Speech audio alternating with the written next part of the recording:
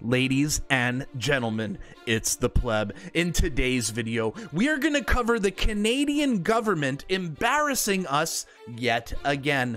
The Canadian government got absolutely ratioed on Twitter when they decided to wear women's clothing to virtue signal. Canada continues being an embarrassment on the world stage. The entire world is laughing at Canada due to how woke we are.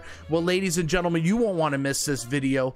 But before we start the video, like my video, subscribe to my channel, because Bill C-11's here. The Canadian government is censoring the internet. So make sure to subscribe to the Pleb. Put on post notifications so you see when my videos go out. Don't let the communists Justin Trudeau government decide what you see on YouTube. You decide. Subscribe to the Pleb. Let's start the video. So tonight's top story starts with none other than Omar Algebra, the king of the ratios, getting ratioed yet again. But this time, Omar gets ratioed on an international stage. It all starts with this tweet. Omar comes out and says, violence against women is prevalent in our society. Hope in Heels is an event that spreads awareness on violence against women while encouraging men and boys to be part of the solution by wearing women's clothing. We wore their signature pink heels in support of this important cause. All right, ladies and gentlemen, let's watch this clip. Let's see the clip that went ultra viral around the world.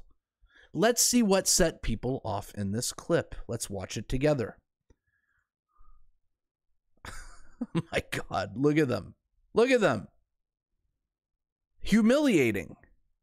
Look at that guy in the front. Let's replay that slowly here. Let's watch the guy in the front here. I'll play this on slow motion. Look at him strut his moves.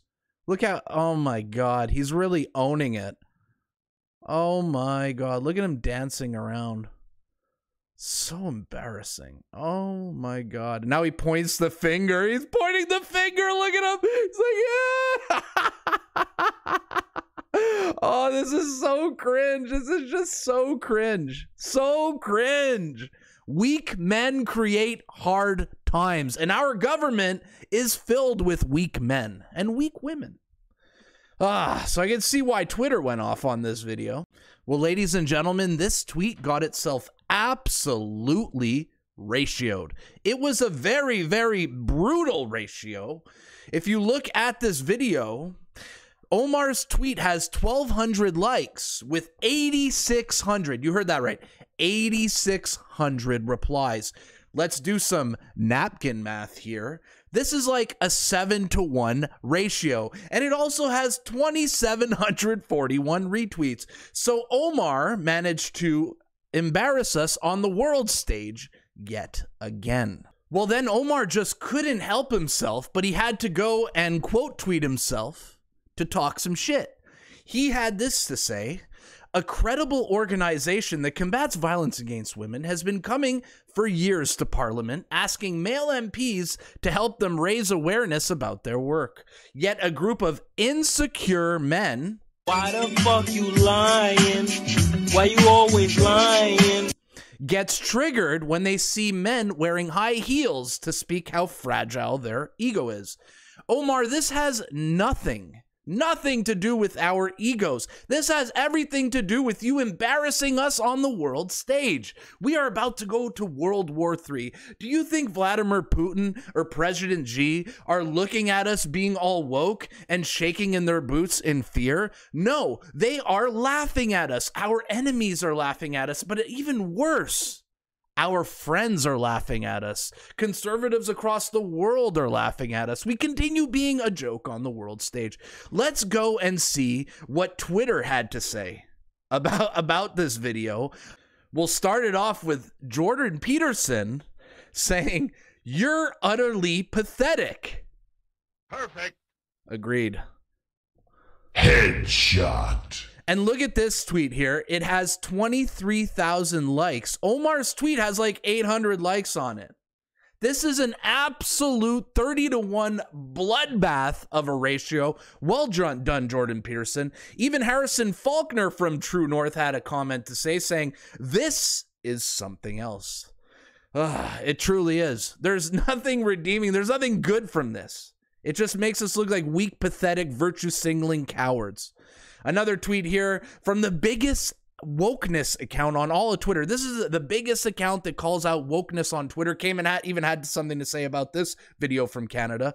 Male politicians in Canada wearing heels to combat domestic abuse. Emotional damage. Agreed. Well, ladies and gentlemen, it was not only the liberals who were virtue signaling in all of this. The conservatives played their part in this nonsense. We have a picture here from Larry Brock MP, who considered one of the most conservative MPs in all of Parliament, is out here wearing his pink heels. And if you don't believe me, this is him in the actual video. I circled it for you guys because some people on Twitter were saying, hey, Pleb, that looks photoshopped. There's no way that's real. No, the conservatives in this country are literally wearing pink heels. Even Aaron O'Toole did it a couple of years ago at a parade. All right, let's go on Twitter and let's kind of read the comments and see what people have to say about what they just saw. Our first tweet comes from Mike saying, these comments say it all. I have no words left to describe these flaky public parasites. I think many people watching this video would probably agree that our government are parasites. Our next tweet here comes from George Hampton saying, you're more used to wearing footwear that makes you look ridiculous. For those who don't know the joke, Omar Algebra loves wearing Adidas shoes with his nice suits. So he's taking a jab at his shoe choices. We have another tweet here from Melissa Mbarki saying, my mom was a domestic abuse survivor, and this is not the way you bring awareness to the issue. Well done. Great comment as usual, Melissa Mbarki. Follow her on Twitter. Agreed, Melissa. Virtue signaling accomplishes nothing. It truly does. They're just taking a little video for Twitter so they can go get some cheap likes, some cheap retweets. Why don't you actually go and to a woman's shelter, donate some of your time, donate some of your money, instead of just going on social media and virtue signaling? Because that is what I call garbage. Our next tweet comes from Miranda Veracruz saying, this calls for a Bud Light. That's a great comment. Our government are just a bunch of Bud Light drinkers at this point. They are all on the Bud Light. They're all in on it together. Last comment here from Nicole McTagg. How is men trying to walk in pink heels encouraging anyone to part of a solution to stop violence against women? 100% agreed. This does not make me feel safe at all. Quite the opposite. All they are doing is making a mockery out of women for some cheap virtue signaling points. It's absolutely disgusting. We'll end this video off with a Photoshop from none other than Kirky86 here, having Larry Brock, conservative MP, drinking some Bud Light with his pink heels.